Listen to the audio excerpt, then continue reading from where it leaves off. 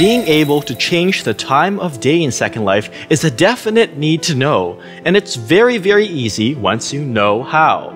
Up here in the World menu, Environment Settings, and you'll notice you can select from any of these. Let me click these double parallel lines to tear this off so I can demonstrate sunrise, midday, sunset, beautiful, romantic, and midnight, and you can always revert it to the region default. These changes are client or viewer side, rather.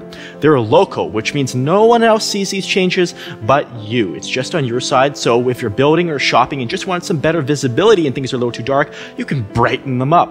You can also, in a more advanced capacity, and please see my WindLight video tutorials for more info on this, go into the environment editor and go ahead and change this slider. You can slide it to just go like that. If you want more clouds, this can be arranged too, or less clouds. It's very magical, and you can change the water. There's all sorts of options buried in this panel. So unearth them and treasure the joy.